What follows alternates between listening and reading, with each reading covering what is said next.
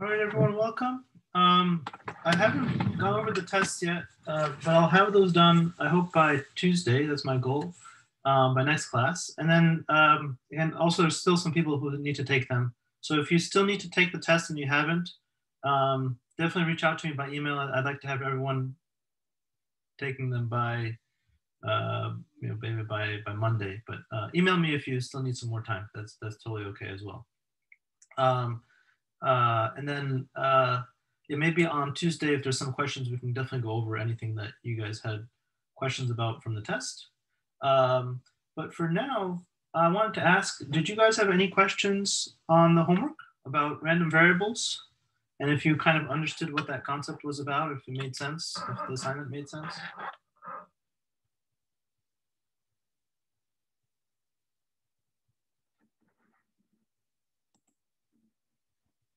Just a show of hands, how many of you got to complete the random variables homework, and how did you find it? Was it pretty straightforward, or any confusing parts? Oh, okay, expected value, yes. Excellent. Yeah, let's go over that. That's the goal for today for sure. Okay, excellent. So that gives us and we'll have plenty of time to go over it. It's actually a really nice concept, and believe it or not, it's one of the very practical and interesting concepts to know about that could impact if you decide to play the lotto or something like that. Okay, so let me share my screen here.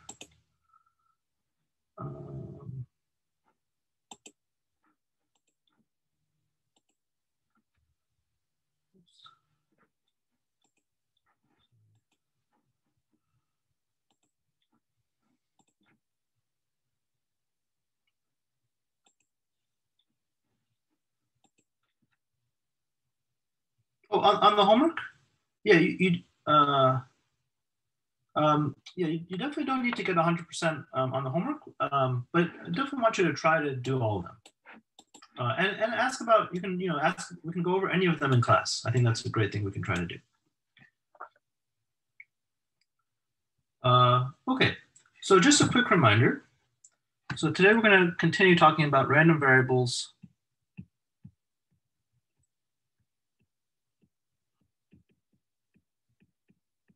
and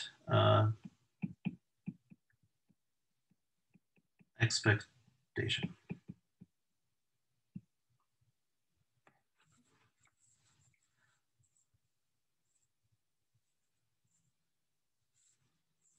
Archer, I'm not sure, what did you mean by that? The last, does RV mean to show work?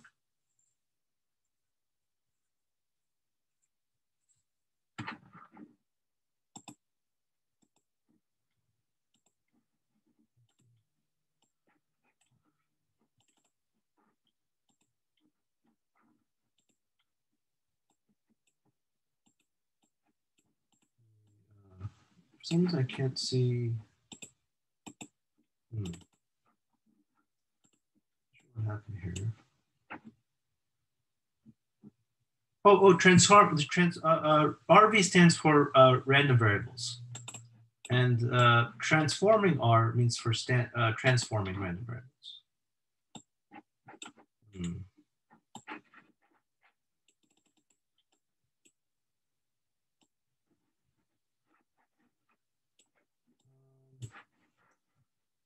For some reason, I can't. Let's see. Pause.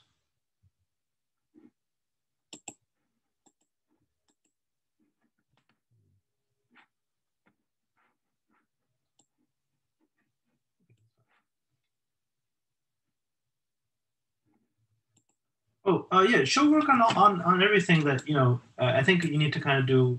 Some of them you definitely need to do work. So whatever you did work with, definitely show it.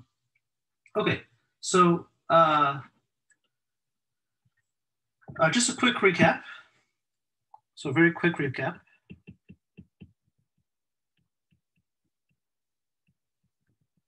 What is a we're going to mostly focus for now on discrete random variables.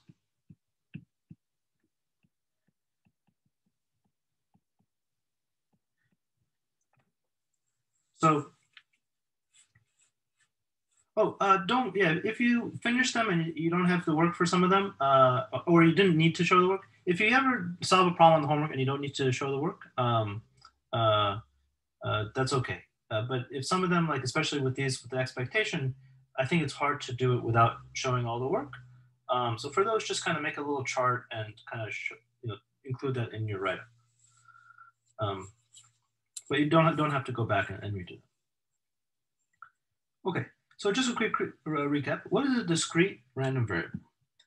I'm going to highlight random variable.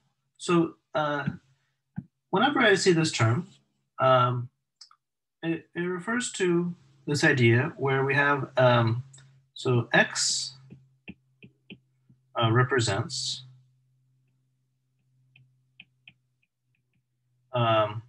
a set of countable outcomes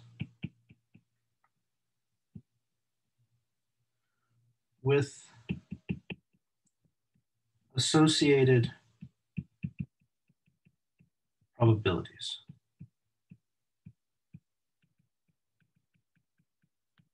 And the word countable here just means can be put in a list.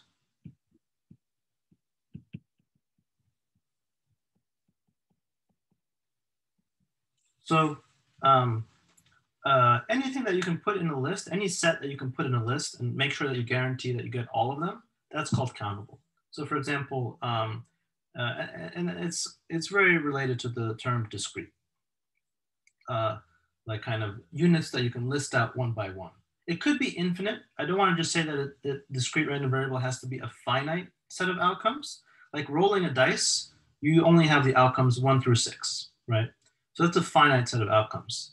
But there are random variables that are still considered to be discrete, but they go on forever. Like for example, one random variable that you might measure is like how many people can enter a Starbucks in a given hour, or how many people can grab a coffee in a given hour. That could potentially be any number you can think of. I mean, of course, there's a limit to it, how many people there are on Earth, but mathematically, there's no restriction on that. So countable just means that you can list out all the numbers. As opposed to continuous, it turns out that if you're talking about any number from 0 to 1, even though that number there's also an infinite number of points on that interval, it actually turns out it's impossible to list them out in some sort of organized way and guarantee that you get every number. So we can talk more about that later, but and mostly what we'll be working with are finite outcomes, a set of finite outcomes. But just kind of wanted to give you the correct definition. Okay, so whenever I see this, there's two ways of thinking about this. One is as a kind of a probability distribution. Well, actually, it's the same.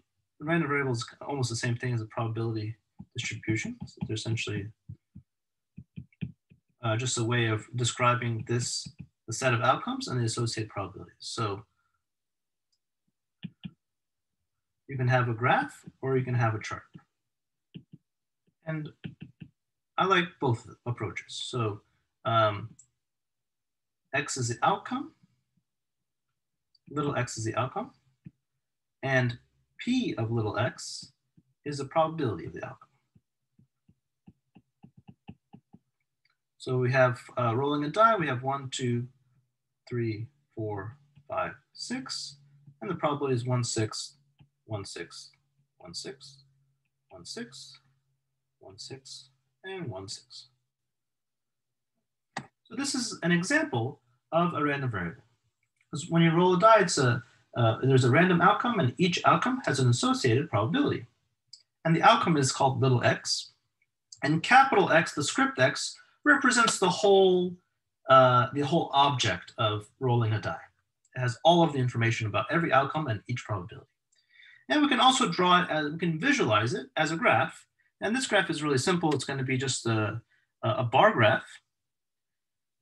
or it's kind of like a histogram or a frequency plot where we have each outcome 1, 2, 3, 4, 5, 6, and we have bars of even height that represent the probability of each outcome. This is probability 1, 6. Okay, any questions so far? What is the, Lily asked, what is the word that starts with D of rolling? Lily, which part? Oh, hang on. Distribution. Oh, this word, yes. That is a probability distribution.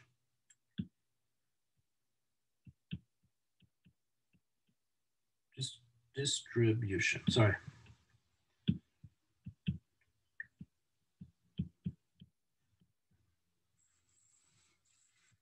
So we have the chart. Yeah, sorry about that. I think I probably misspelled it. We have the visualization of it, and we have the chart. So whenever you hear random variable, probability distribution, they're essentially interchangeable. And there's kind of the visual way of thinking of it, of seeing it, and both are nice. Any questions on this so far? Let me just pull up the participants window. Okay, excellent.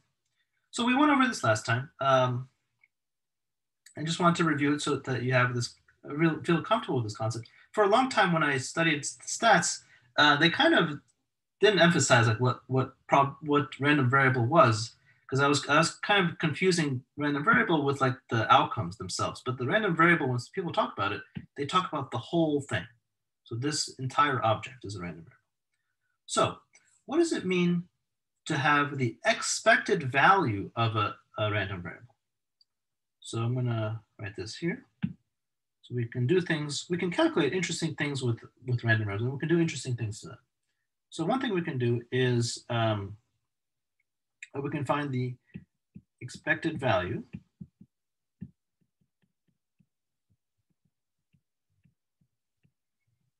of a random variable. And it turns out it's really easy to do it if you do it with a chart. And what is this? So the expected value of the random variable, now I'll just kind of calculate it over here. I'm going to copy and paste this. It's kind of like a nice way to think of it is it's essentially a weighted average of all of the possible outcomes, weighted by kind of how likely they are. No?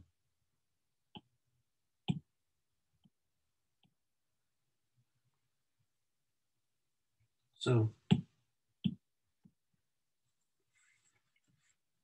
just to make sure that when everyone's comfortable when I talk about weighted average, just give me a thumbs up if you're comfortable with weighted average, and maybe a no or a thumbs down if you're not quite sure what I'm referring to when I talk about that. And there's one really good example. Does anyone know a really good example of something that's a weighted average that you guys calculate in school all the time? And there's something related to this class as well. Exactly, Archer, Diana, yes. Anyone want to share? Diana, do you want to share what you said? The GPA. Yeah. How is that a weighted average? What do they weight differently?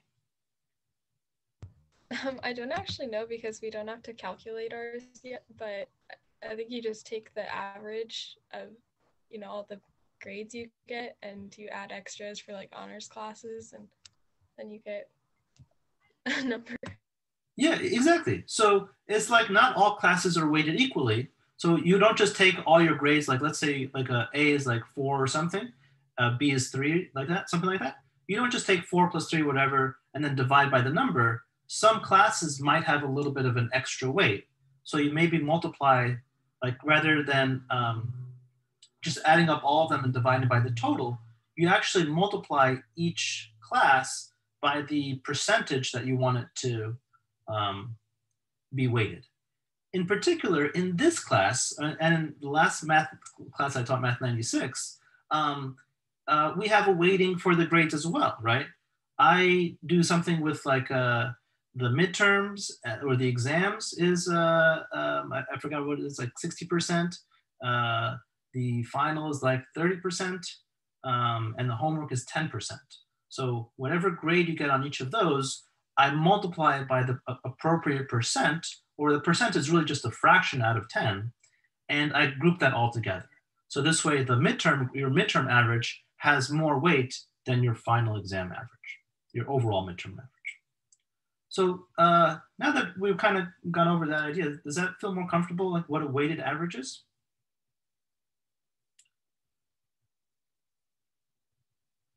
Nice. So it's a really useful concept. And really what expected value is just a fancy word for essentially what we do when you calculate the grade for this class, or any sort of other class where different things have different weights.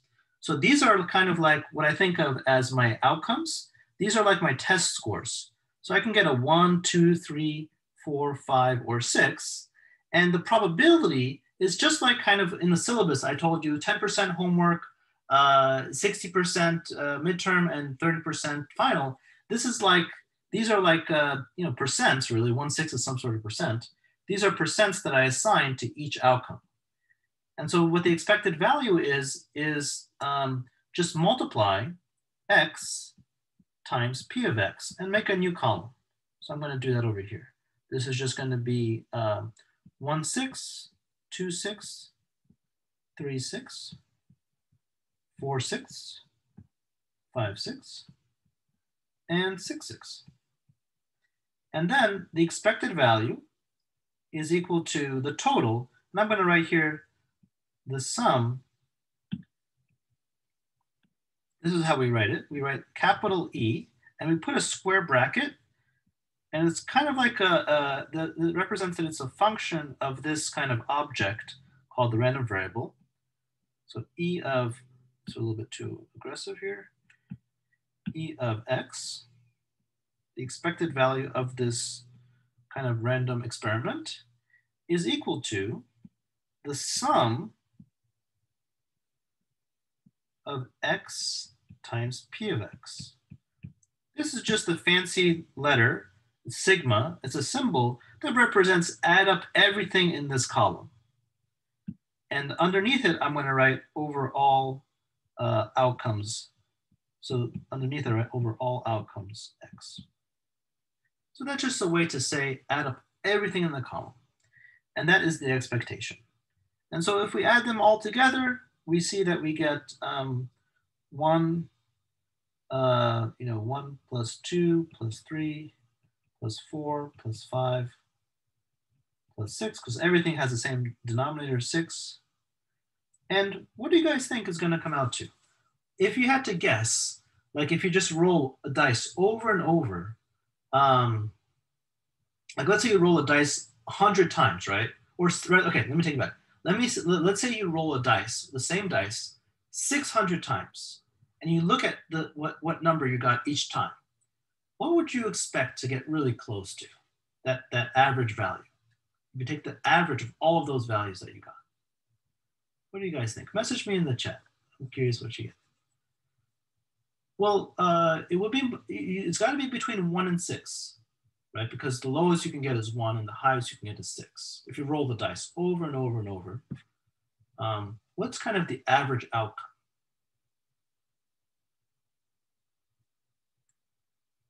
Nice, Dimitri. Gabby, very, very good. I like your idea. Can you be more precise? Not exactly that number. Nice. So Gabby suggested 3, 8 suggested 4, and Dimitri was right in between there. Nice, 3.5, exactly. So, and we can calculate that, and that makes sense, right? Because every number is equally likely.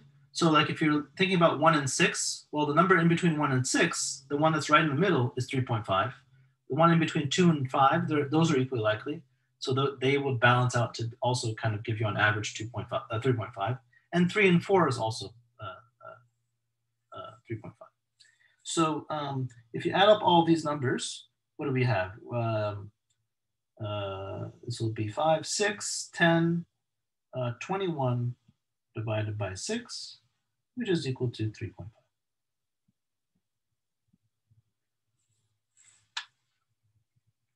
Very good question. So one student asks, why are we multiplying P of X by the outcome?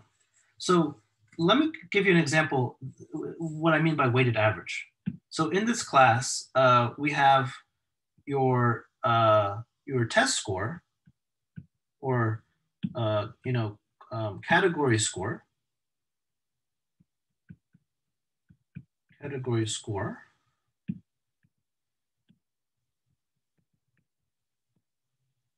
and we have the weight.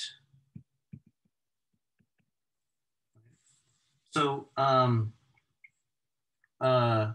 so let's say we had, was it 60% or 6 out of 10? Let me just do it as a fraction. 6 out of 10, 3 out of 10, and 1 out of 10. And your category score, let's say you got like 80% on the midterms, 90% on the final, and 100% on the homework. Okay. So to get your final like grade for the class, you would multiply the outcome times the probability, or times the weight of that outcome. Right. And one way to visualize this, like how you're getting the average here, one really neat way to think about it, like literally or kind of more concretely, is you can think of what's happening here is like, because they want to give them, this is, let's say, the midterm, this is the midterm, and this is the final, this is the homework. What you're literally doing when you're multiplying by these weights is you're thinking about taking an average of these numbers, but some of them are repeated more often than others. So this is similar to an average like this. It's similar of counting 80 plus 80 plus 80 plus 80. I'll write it out. So you have 6 of these plus 3 of these, and then plus 100, one of those. And then you divide that by 10. Okay. So that kind of represents taking an average of the 3 numbers, but you're not just taking a straight average of 80, 90, and 100. You're weighting them by how much weight you want, how often you want them to kind of appear out of 10 times, or kind of multiplying them by this weight. So here in this example, it's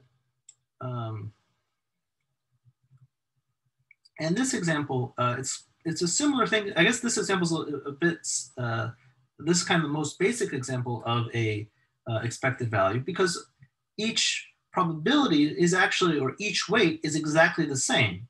So we can even just take an average of all the outcomes. And that's literally what we end up doing, because each outcome is equally likely. So on average, you'd expect to get 3.5. But let's imagine that this was not all 1/6.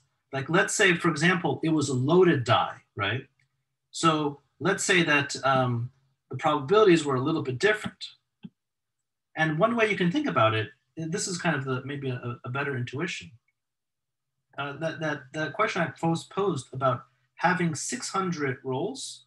If you have 600 rolls, and you guys can message me in the chat, if you roll a dice, a fair dice, 600 times, roughly how many ones do you expect to see?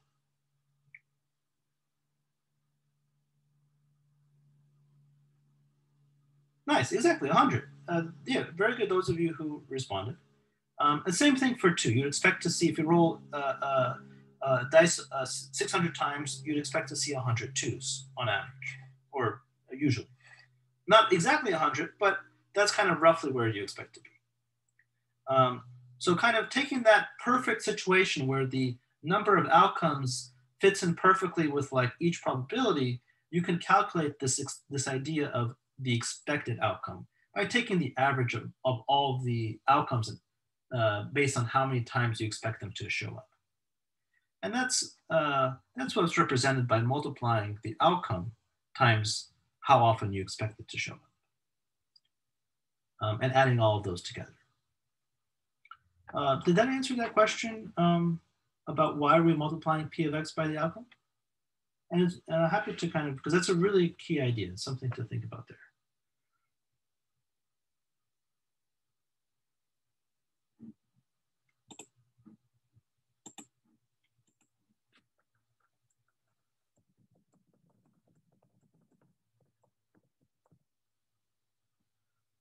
Do you guys kind of see the connection between what I'm talking about with the expected value and this idea of your final grade for the class? Please give me a thumbs up if you see the connection. And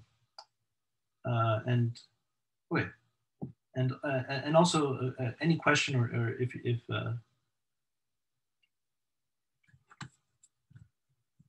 awesome. Yeah, so expected value is really just a fancy way of saying take a weighted average of the outcomes weighted by how likely they are to show up. That's all. And it has this really nice intuition that if you're sitting there and doing this experiment 1,000 times and you take the average, we're going to expect that we get really close to that number that we could calculate. Okay, let me see what's next.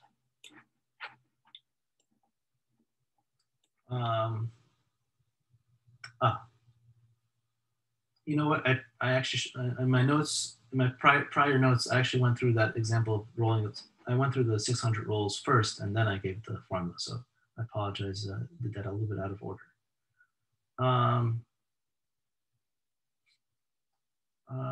Let me also introduce now, because I introduced it here. Just talk a little bit about summation notation. Just so that, because I think we're going to see it again later. And those of you might have, in my Math 96 class, we might have done it previously, but I'm just going to go over it briefly again.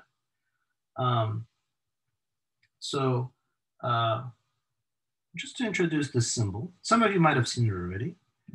So this just means it's a capital sigma.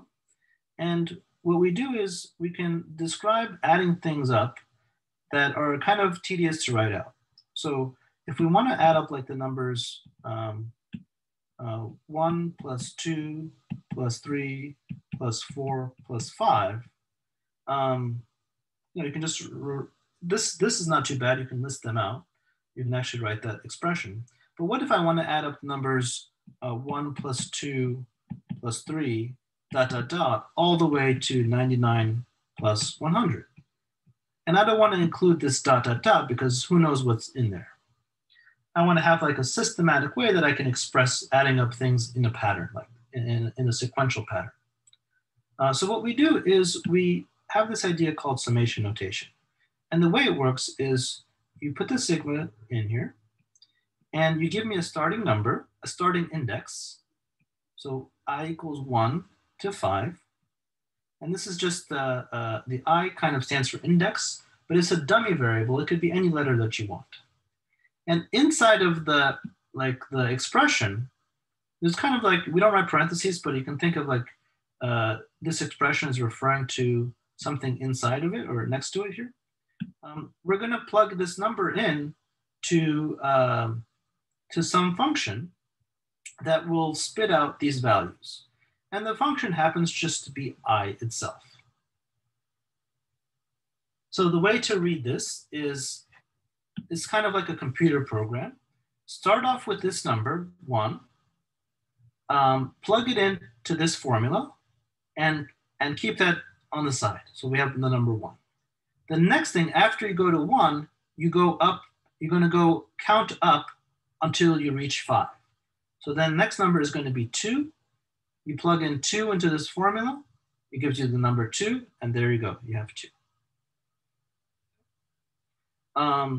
And you keep doing that and you keep adding each number that you plug in from your index into after you plug in each index into that formula, you add it to the previous result. And this should express adding up all those numbers in a sequence. I'm going to write something over here.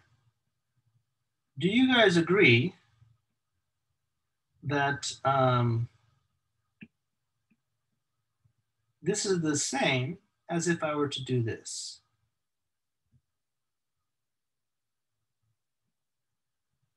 So the index goes from 3 to 8, but instead of just doing the formula or the function I, I'm plugging the index into I minus 2. Do you guys agree that these expressions express the same summation?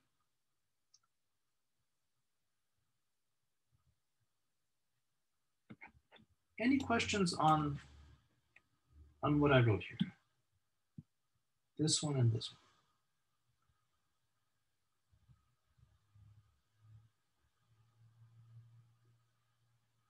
And this is a new notation. Yeah. So the index thing, this is kind of like, this is a counter. It tells you count I goes from 1 to 5 by integers. So it goes 1, 2, 3, 4, 5. For each I that you get, plug it into the formula that's next to it and add it to what you got previously. And at the end, you're going to add them all together. Like that's going to be your final answer. So when we work with here, first we have 1, then we plug in 2, then 3, then 4, then 5, and then we add them all together. That's all it's saying. And over here, you can kind of see how, you can express the same thing, but you can change the indexes and the formula, the formula a little bit, but still get the same answer, right? What happens when I plug in the number 3? Here I'm going from 3 to 8. So I'm going to start off with 3, and I'm going to add, my index is going to go from 3, 4, 5, 6, 7. Oh, sorry, not 8. 3 to 6, my bad. 3 to 7. I miscounted. Yeah. So from 3 to 7, when I plug in 3, I get 1. When I plug in 4, I get 2. And I'm going to keep adding up each thing that I get from the formula until I reach, when I plug in 7, I'm going to be adding 5. So they're just two different ways of expressing just this summation. And it's obviously overkill for adding up 1, 2, 3, 4, 4, 5. But if you want to express adding up 1 to 100, it's very convenient because all you need to do, what's the only thing I would need to change from the expression above? If I want to add up the consecutive integers from 1 to 100. It's the only part of the formula I would need to change. Does it become a lot bigger or?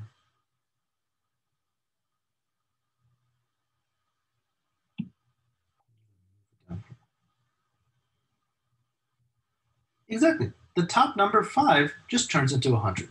That's really the power. That's why we do this, because it makes expressing a really long pattern that you don't want to write down much more convenient.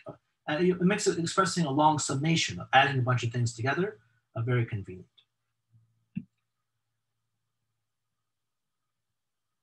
So I equals 1, and we put the symbol I. Those of you who have done some computer science, this is just a notation. This is an example of a for loop. You go from start to finish, and you do the formula inside next to the summation symbol. You plug each index into that, and then you add it to the previous item, and that's going to be your end result.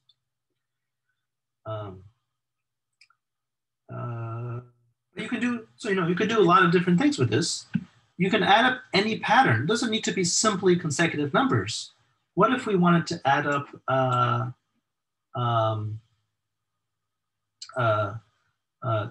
let me see here.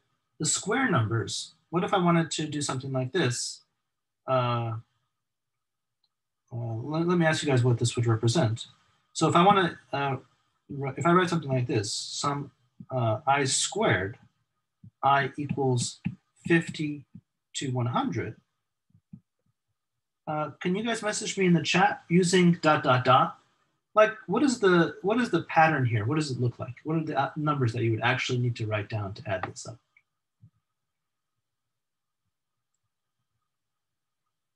And ask me if you're not sure at all. Let me know if you have no idea what I'm talking about, because this is a new notation. I know sometimes it can be a little bit confusing.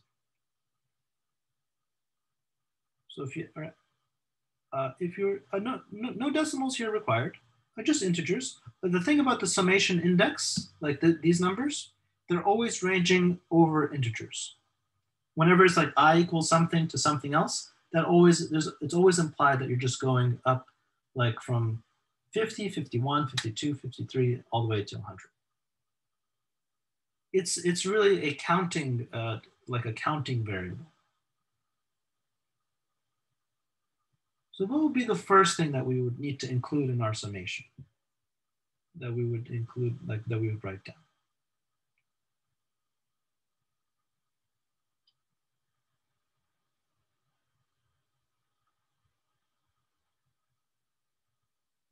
Nice. Yeah. Do you want to share what you said? Yeah.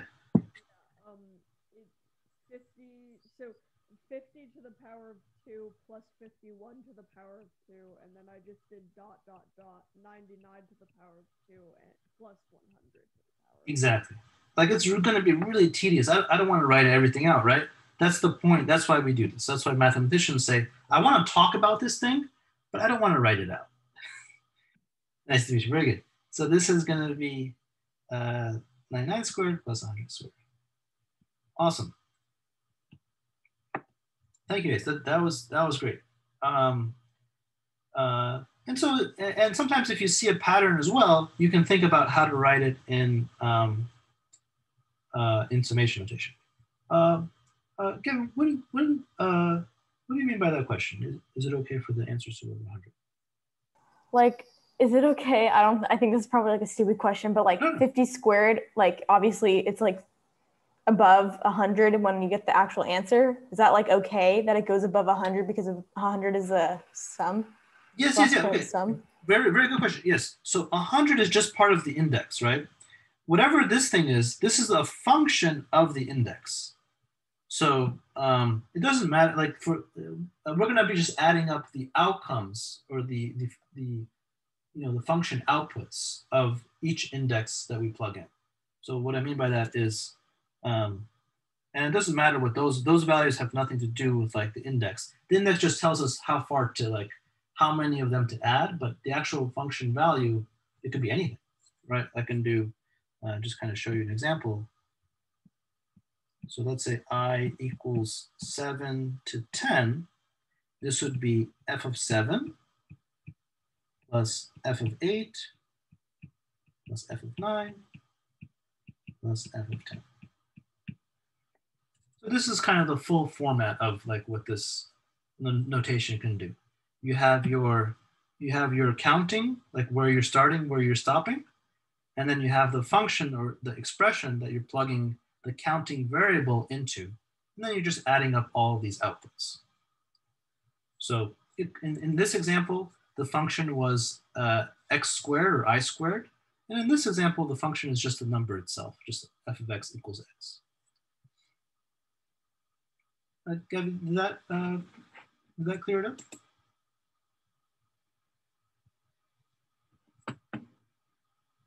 Okay, awesome. And there's one more, this notation is kind of like, similar to a little bit to factorial as well. With factorial, we don't want to write down the whole product starting with a number and going down, so we came up with a notation for it. So the idea is similar.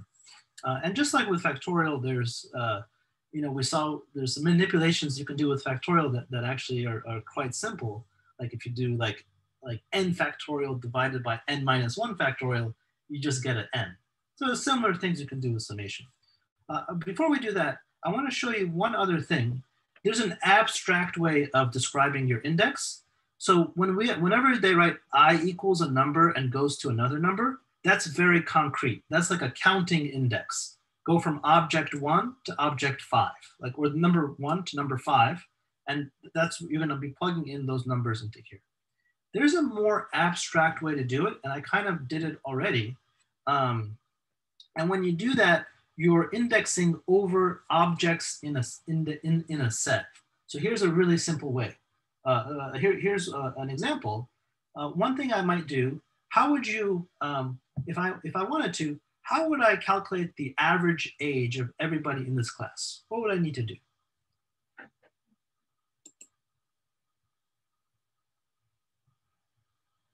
I would need to add up, find out, ask each of you, what is your age? And then add up all of those ages, add up all of those numbers and divide by the total. And I'm not going to associate each student with a number like a student ID.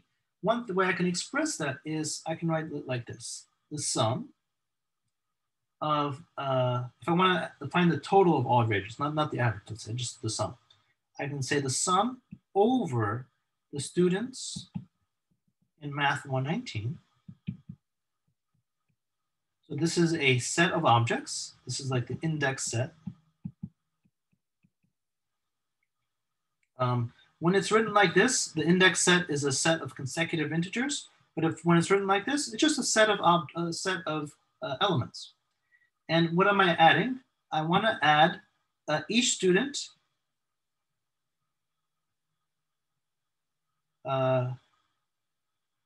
is the age of the student.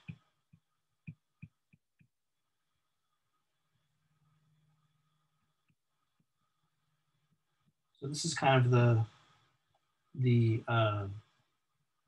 abstract way of doing it. Okay. So all this is a fancy way of saying I'm going to add up the age of all the students.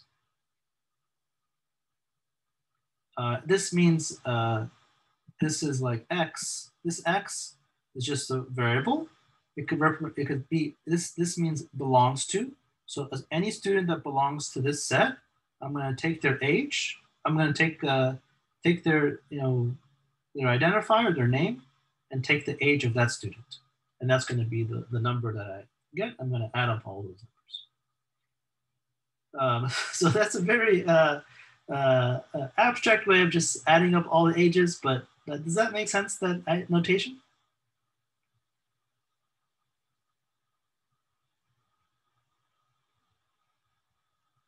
Excellent. And you saw, we did that earlier. I kind of wrote that earlier when I was talking about expectation. And the reason we do this is it keeps us flexible, right? I can have this formula even if I don't know what the outcomes are.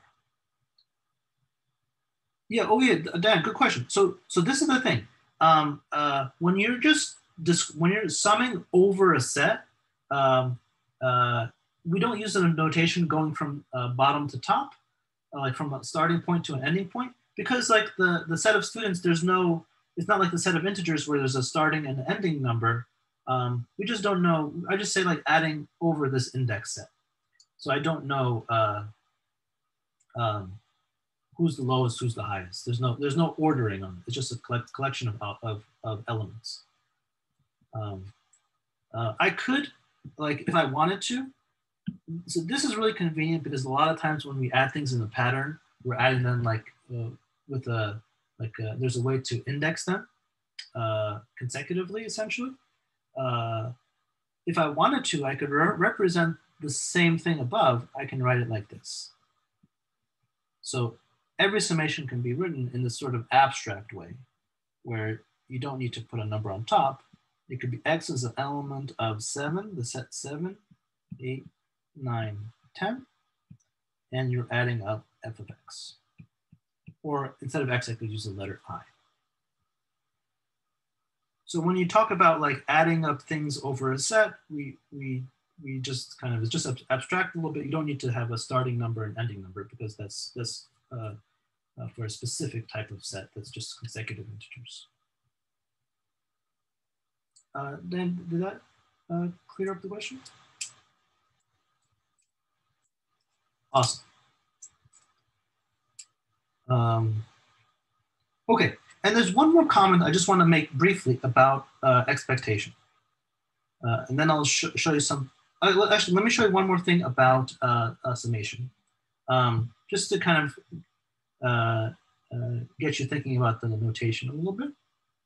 And you see, it's a very useful thing to be able to know and talk about. And it's quite, it looks complicated, looks a little bit intimidating, but it's nothing really. Just saying, add up a bunch of stuff, starting here, stopping here, and this is the pattern that your pattern that you're gonna use. That's all. Very, very convenient. So here's something that kind of reminds me of like some of the shortcuts or we saw with factorials. So do you guys agree with this? Let me know if you agree with this or you have any objections or questions. So how about this one? Sum of I equal from 1 to n of f of I, is this equal to f of n plus sum I equals 1 to n minus 1 of f of I.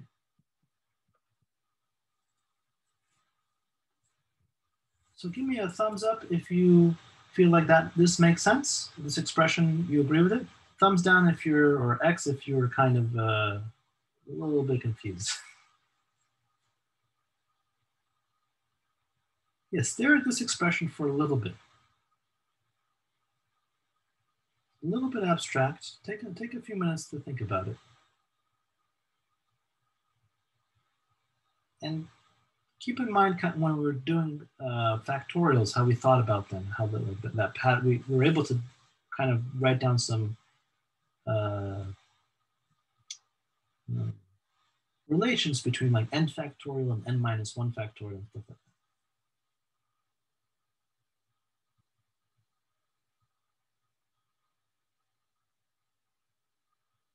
that. Any volunteer want to try to explain what's happening here? And you'll see it's really, really simple. Like once you stare at it and try to parse what it means, you'll see, oh my God, that's not saying much. Anyone want to volunteer? Nice. Gabby, you want to take a shot at it? Yeah, I could take a shot at it. So basically, the like left is just, you know, what we've been talking about, but then f of n, which is basically equal, like essentially what the thing on the left of the equal sign is, because you're not really taking away anything. That's what I've been kind of thinking. I don't know if that's like completely right, but yeah. So you're very close. So let's just walk through it together. What is what's the first thing if you wanted to actually write this out, like this thing, right? It's a little bit abstract here, but what would be the first thing that we would plug into f if we wanted to write this thing? F of 1, right? Nice. So this would be f of 1 plus f of 2. And where does it stop? How far does it go? What will be the last thing in this summation?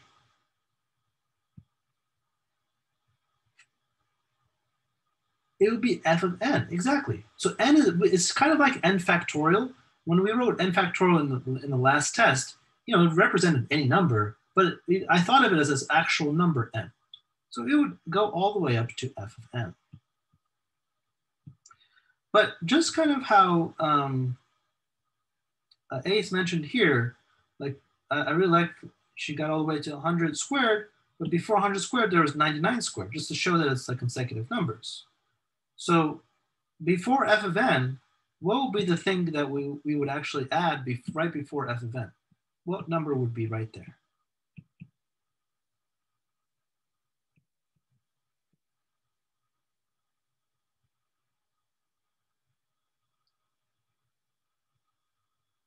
Nice, really, exactly, n minus 1. So what we see here is this is really the same as f of n. Just pick off the very last part of the summation and say, oh, it's f of n plus f of 1 all the way to f of n minus 1, adding them all together. So we have an expression for that. If you want to add things in order, it just means start with n equals 1. Sorry, not n. Be careful. I is the indexing. N is an actual fixed number. All the way to n minus 1, and add up f of I.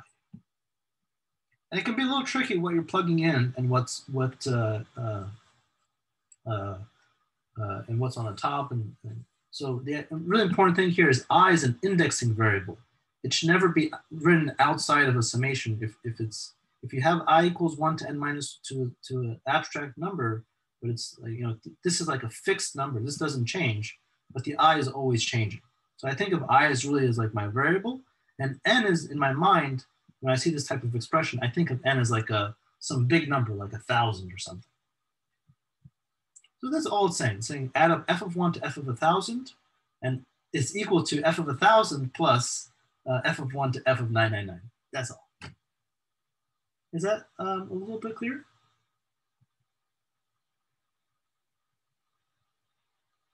Awesome. And do you guys see the connection with what I was talking about with kind of, it's obviously permutations about multiplying. This is about adding a bunch of stuff. But do you guys see what I was talking about with factorial? Can anyone write down a very similar expression with factorial that kind of captures the same idea?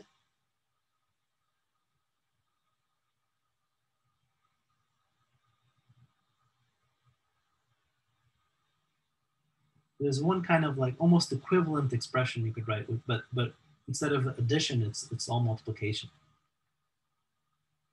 And you can use kind of same pattern with factorial.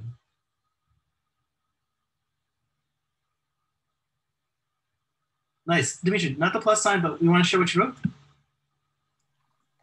N factorial is equal to n minus 1 factorial times n. Yes. So n factorial is equal to, I'll write it in a different order, but n factorial times n minus 1 factorial. Exactly. But this is about multiplication. The summation is about addition.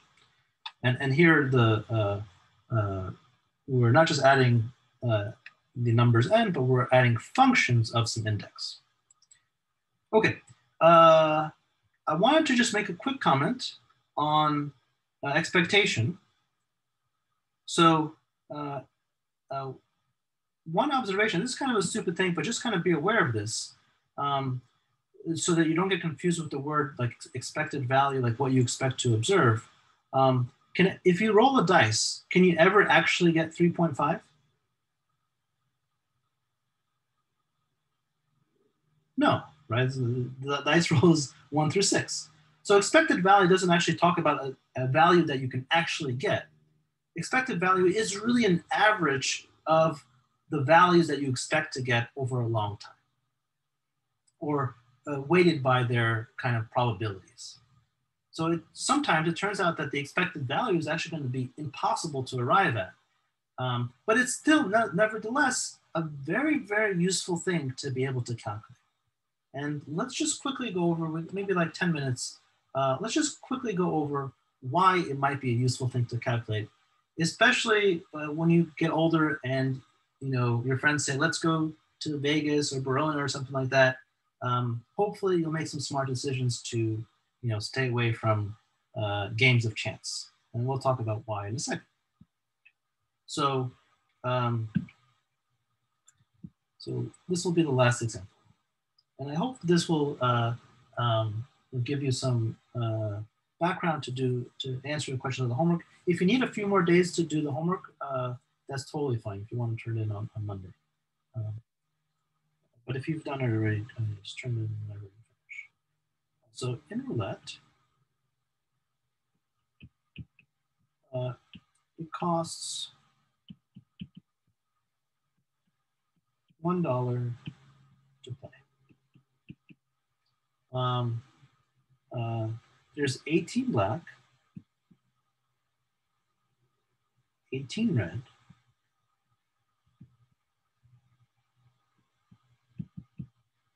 and 2 green.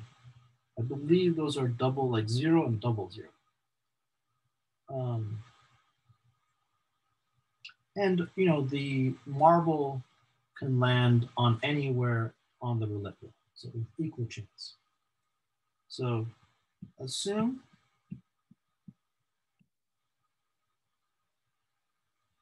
you play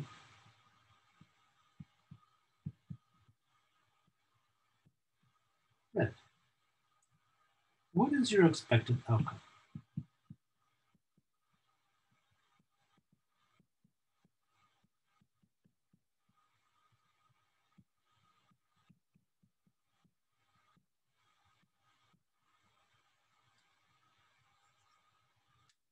So to answer these kind of questions about what do you expect to happen if you were to play this on, like on average, what would you expect to happen with this game if you play over and over? You first have to think about what is the random variable. So let x be the random variable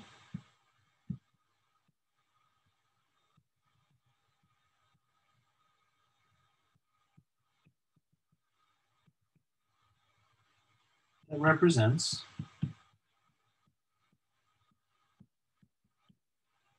the payoff of your strategy.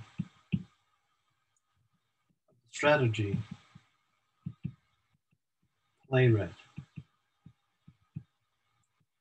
We'll see there's a slightly different approach you can take, but this is a nice way to think about it. So like this takes into account the cost of the game and the winning. So we can write it like this. So we can do it, make a chart, x, little x, p of x. And over here, I'm just going to say what is the event.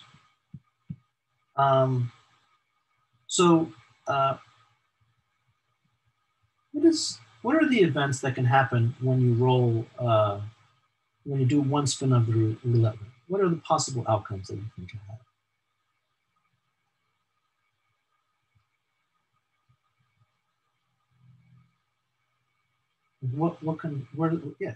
Exactly. Gabby said red, black, or green. So these are the events. You can have a red, black, and each event actually will correspond to a payoff. So if you roll red, oh, by the way, I should mention, do you guys know what happens when you win red or black on roulette? Do you guys know what happens? You get, they give you double your money. So sometimes people do this really dangerous thing where they lose some money on roulette. Then they try to make it back by going double or nothing. Yeah. Oh, also you can in roulette. You can also choose a specific number, but you can also play just red or just black. But yeah, if you play a specific number, you'll just because it's much rarer, they give you a much bigger reward. And because of the green spaces, red and black's not actually 50%, so it's worse odds for you. Exactly, that's right. So,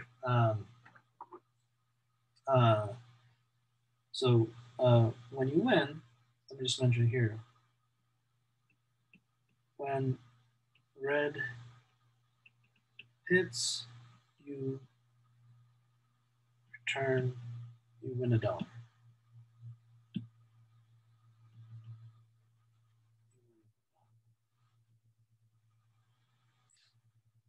So if red hits, then your overall winnings, so take how much you win, you get $2 back, but you spent $1 to play, so your overall winnings are $1. If black hits, then you lose $1 because you cost $1 to play. If green hits, you also lose $1.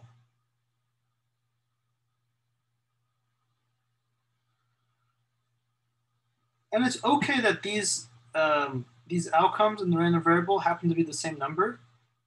Essentially, if you were to make another chart, you would add the probabilities here. But this is going to be 18 over 38. That's the chance of getting a red. This is also 18 over 38. And the last one is 2 out of 38.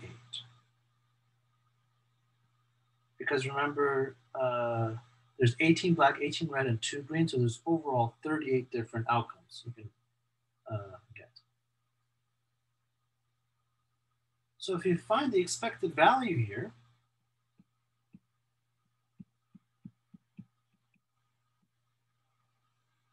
what you get is 1 multiplying p of x times p of x. You get 1 times 18 out of 38. Another way to think of this is if you were to play this game 38 times, 18 times you would win $1, and the other 20 times you would lose $1. So this is minus 1. And I'm going to also do minus 1 times 2 out of 38. And putting up all those together, you get negative 2 out of 38, which is about negative 0.05. And this is where it gets a little tricky, right? Because what you see is that if you play this game over and over, on average, you're losing about 5 cents a game. Now you might not notice it because sometimes you're winning. Sometimes you'll win, you'll double your money, and sometimes, you'll double your bet, and sometimes you'll lose your bet. And it's hard to notice that you're going to be like every time you're playing, you're slowly going to be losing a little bit of money each time. So in the homework, you get to analyze a few more games, but the general idea is that you don't really want to play games, games of chance that have a negative expectation. Another just last comment another way to calculate this is you can actually calculate the winnings here. Instead of doing 1, negative 1, negative 1, you can win $2. You can win, you get $2, you get $0, you get 0. So you get a 2, 0, 0. Calculate the expectation of kind of like what you get back, and then subtract the cost. And that would be another way of doing it. There's different approaches, but I like the approach that kind of considers the overall outcome, including the cost in this random variable. All right, are there any questions on this concept? Did that make sense?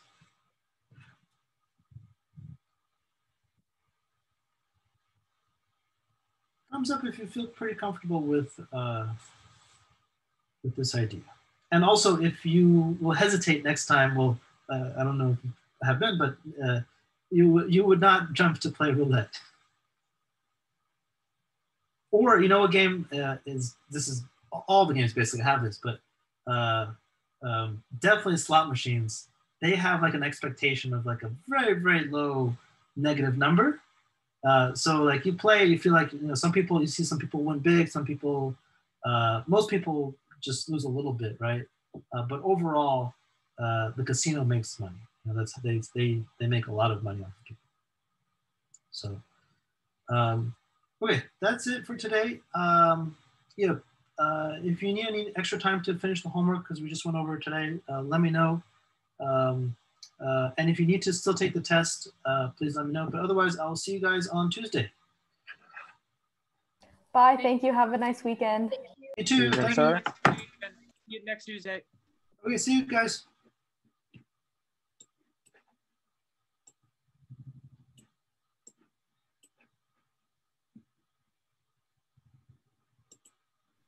Hello.